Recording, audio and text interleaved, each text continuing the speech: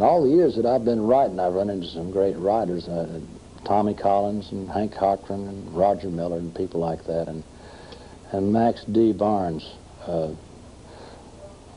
falls into that same category. Those are, I've mentioned some of my favorite writers, Chris Christopherson, and Willie Nelson's a great writer. And